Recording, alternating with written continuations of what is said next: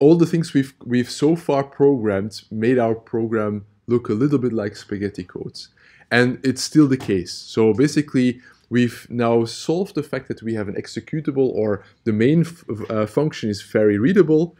This header file is perhaps also readable. We know that we have certain functions. If we comment this, this is also kind of fine.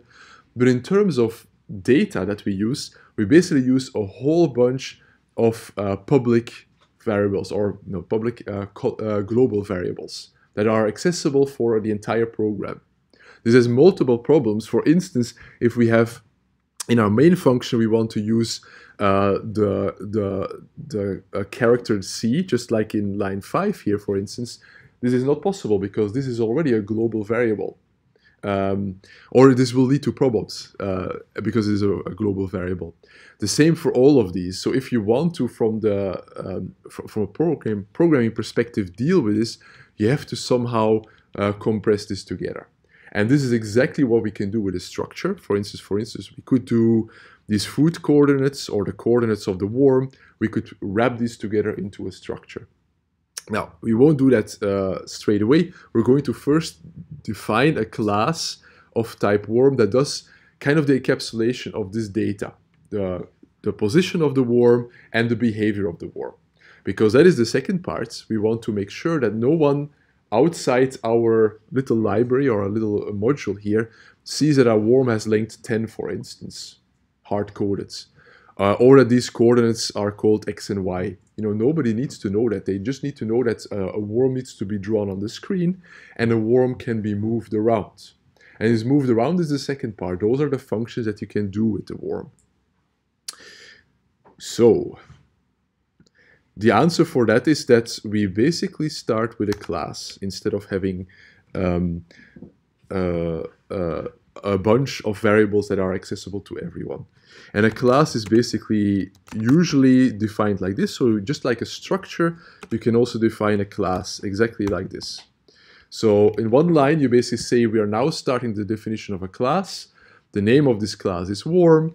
And what holds this class, just like what holds this structure with a bunch of variables, we can then start defining here.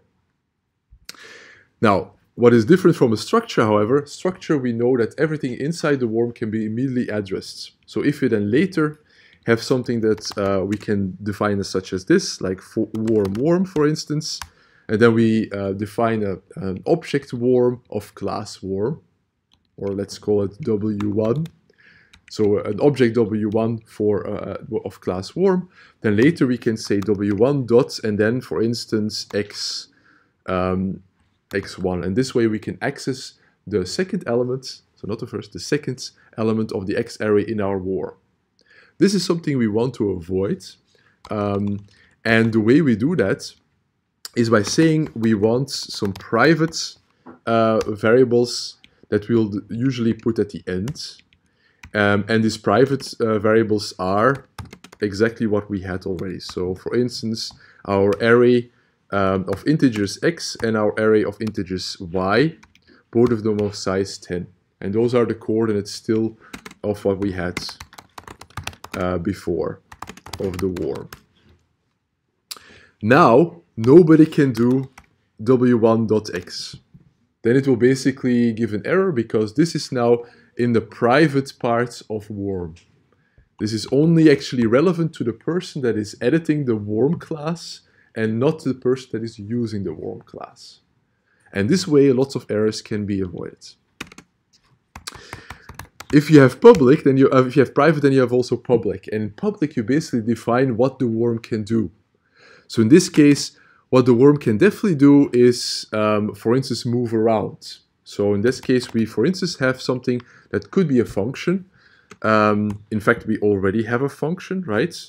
Oh, we don't. Or draw worm. Boom, boom, boom. We actually have user inputs. I would say there was a good function that we can perhaps later on change to move our worm around. For instance, what we could do is we could say we have a function that gets the character that we type in on our keyboard. So instance left, right, that's A and D, up, down, W and S, for instance. And according to that, our worm is completely recalculated. A second function could be draw, which basically draws our worm. I don't think we need any arguments for that function. Both of those functions, I would say, are still don't need to really return anything. We could later return an error, for instance, but to keep things simple, I would say we could still keep those as procedures. So what we've defined now is a class worm, which is unlike a structure because it does not only have private data parts, which nobody can access apart from these two functions over here, but also it has functions that are also attached to the worm. And just like you had, you can have worm w1, and then you can deal with things. You basically can execute functions that belong to that worm. For instance, you can draw the worm like this. In that case, the worm will be drawn on the screen, hopefully, if we program everything correctly. Or if we say somewhere in the loop, w1.move, and we basically get the character A, so it will move to the left in that case. So all the segments of the worm will be incremented and the head will be moving to the left. Okay? And this is the nice thing about a class. The user only does this and does not need to know about all of these coordinates. Other things we probably also will have are, for instance, lengths. So we might also keep the length of the worm also here as a particular variable. Also, that is something that the user of our class that is using this object w1 can't access. Okay. This does not mean that there cannot be any variables here. So we could also add some other integer over here, for instance, and that we can actually access right here, just like with the structure, right? So this is, in a nutshell, what a class can be doing for you. So, and then this is basically how this will be used, for instance, in the main function later on. So we don't need this here. We don't need most of these functions, or we're not going to need most of these functions. And when the people want to use our class worm, they can immediately see straight away we have a class worm that has this name, and these are the things that I can use from this worm. You can add here also, you should add here some comments on move the worm, for instance, and here draw all segments. Oops, all segments of worm. And that becomes immediately clear then what people can do with this worm object. If they define a w1 as a class worm, then they know immediately I can use this move function, I can use this draw function, and everything else, everything that is the real data is completely hidden. And that is kind of the power of using classes or using object-oriented programming in general, that all of these nitty-gritty details are kind of none of the business of the person that is using this class. Okay? Right.